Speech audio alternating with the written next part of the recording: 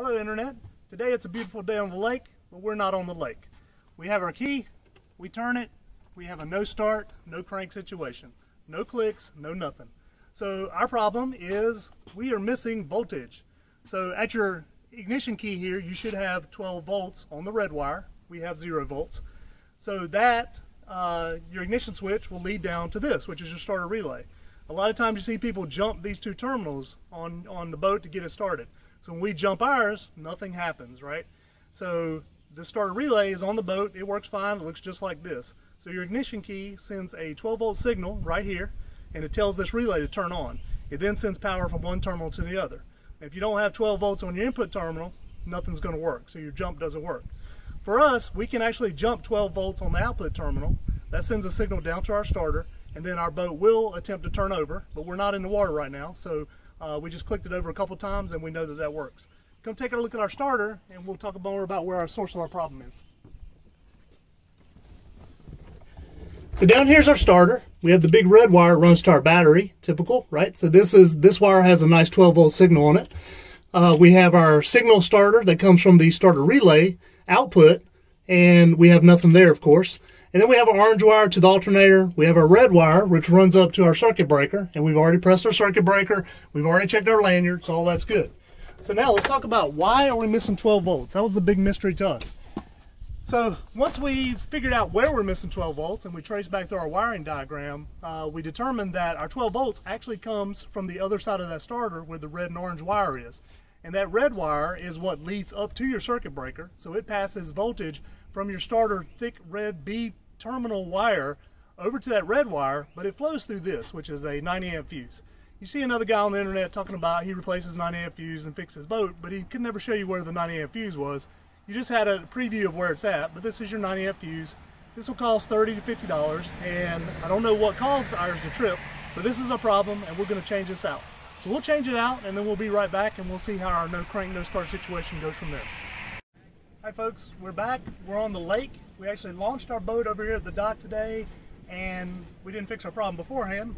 So we came out, spend the day on the lake, fix it. We've had a great day. So we have now replaced our 90 amp fuse, which is this little guy here. Again, it hangs off the starter on the B terminal that goes to your battery. So we replaced that. A couple things to know about this, or the most important thing, is that if you have a new one, you can do an ohm check on this. It's a fuse, and you should get like a 0 reading ohm, so it has connectivity from one port to the other. If you ohm check this guy, we don't have any connectivity. Further, where it connects to the battery plug on the starter here, we got a nice 12 volts.